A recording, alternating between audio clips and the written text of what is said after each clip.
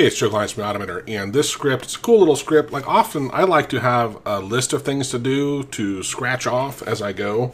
However, sometimes you have a repeated list you want to do, like every time you go launch a new tool. We have a checklist to work through. It's kind of like based off of like pilots in airplanes. They have a checklist they have to go through, right? So it helps you remember stuff. But sometimes also you have just things you want to get done really quickly, and there is a big psychological effect when you cross it off. And so I want to share this script here that we came up with.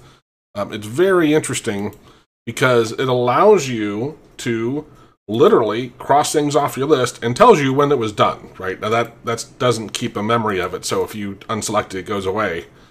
But it's pretty cool because you can come in here. So these are the videos, and actually this is the simple checklist video. So hey, I've supposedly done this. If I wanted to add to this, I'd come in here to preferences, and I can just say one more video, whatever that topic was, hit apply.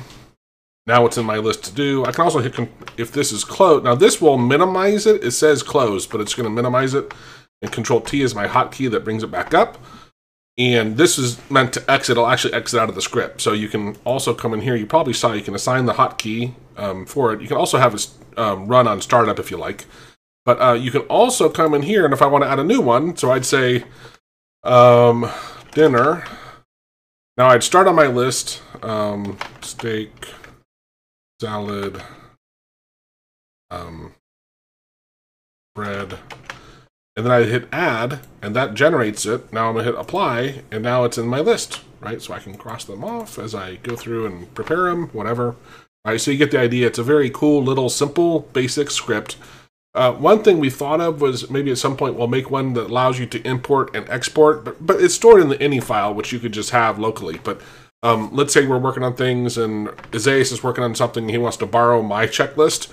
We could allow you to import, export the current status. But again, those files are stored in the ini file itself. So right now, this is kind of where it is.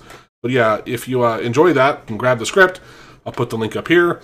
It's always helpful if you donate. Like, we spent hours, we probably spent a week, and I know it doesn't seem like it, but at least a week on this script alone. That adds up, right? So if you donate when you make when you get the download, it'd really be helpful. If you want to learn how to do this, our Intro to GUIs course is a great place to start because we work with list views and that a bit, and our courses come with a 200% money-back guarantee. Of course, we're the only ones really actually creating AutoHotkey courses, and we're the best. So hope you enjoyed that. Have a great day. Cheers.